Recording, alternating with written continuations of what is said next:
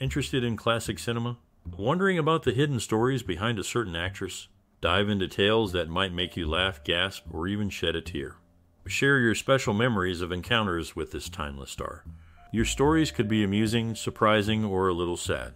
Keep an eye out for upcoming revelations about their life and career.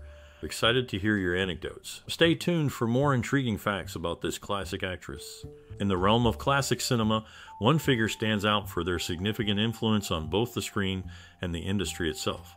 This individual brought a unique blend of talent and charisma to their roles, captivating audiences and challenging traditional norms. Their work left a lasting impression on Hollywood, shaping the way characters were portrayed and stories were told. Throughout their career, this figure showcased remarkable versatility, seamlessly transitioning between different genres and roles. Their performances were not just entertaining, but also thought-provoking, adding depth and nuance to the characters they portrayed. By breaking away from stereotypes, they paved the way for a more diverse and dynamic cinematic landscape. Behind the scenes, this individual collaborated with top directors and fellow actors, contributing to the evolution of Hollywood's narrative. Their dedication to their craft served as a testament to the ever-changing nature of the film industry, leaving an enduring legacy that continues to inspire new generations of filmmakers and performers. In essence, this influential figure's impact on the world of cinema cannot be overstated. Their work, woven into the fabric of Hollywood, remains a defining chapter in the history of film. At the age of 35, she welcomed her third child, a son named Nicolas Rodriguez, on November 15, 1952. The child's father is her ex-husband, Luis Rodriguez.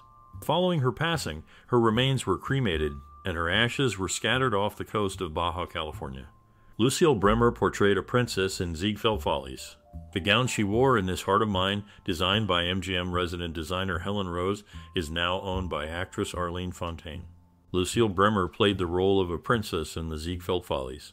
In the film, she was part of various musical and comedy numbers alongside notable performers like Fred Astaire, Jimmy Durante, and James Melton.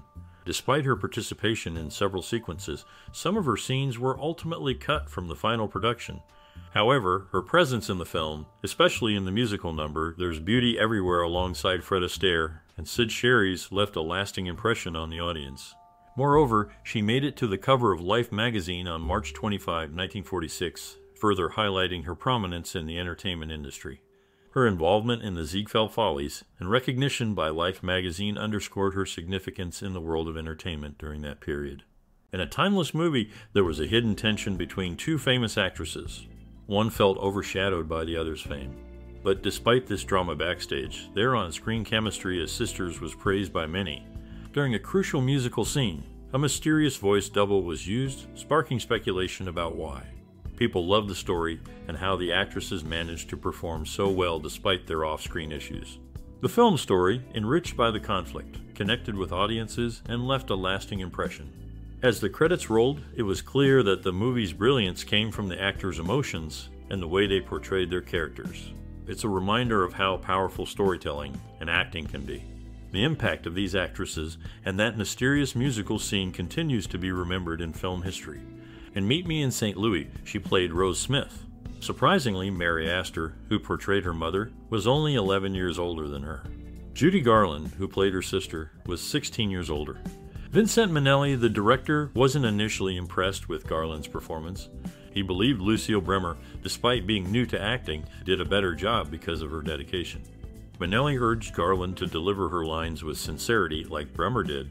At 32, she welcomed her first child, Christina Rodriguez, on September 3, 1949, with her ex-husband, Luis Rodriguez.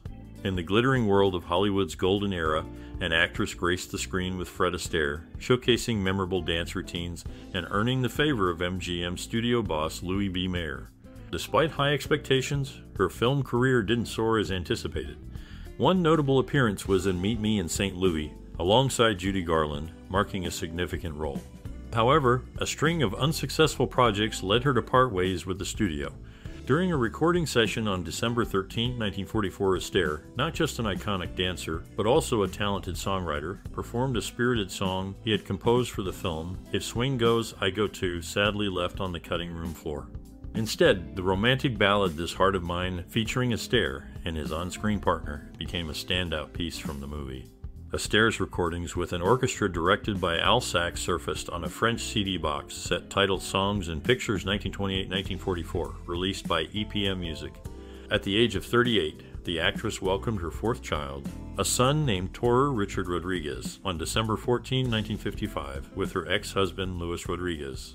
A captivating journey through the highs and lows of Hollywood, intertwined with the magic of Astaire's music and dance and the actress's personal milestones.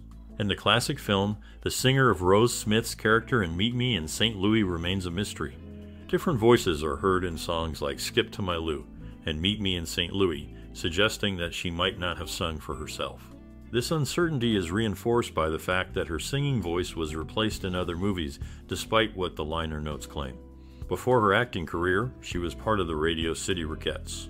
When she auditioned at MGM, she was asked to perform a scene from Bette Davis's movie Dark Victory. Interestingly, she looked remarkably like Davis during this audition.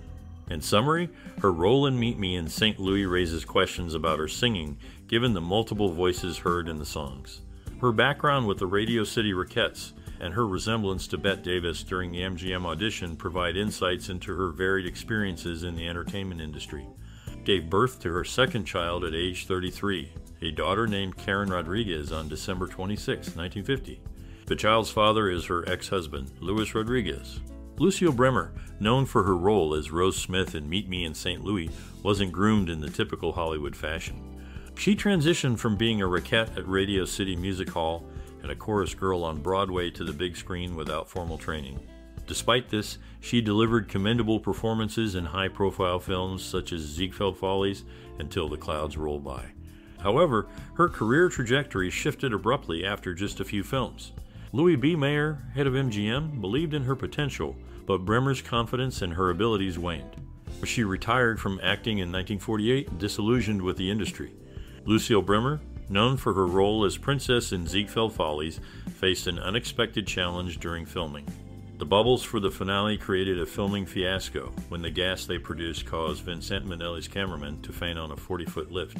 While Minnelli struggled to prevent the fall, the bubbles overflowed, flooding the soundstage. Attempts to turn off the machine failed, leading to the fire brigade's intervention. Workers then used large rackets to control the bubbles, but the gas remained a hazard, prompting Minnelli to open the soundstage doors between takes for the cast and crew to breathe.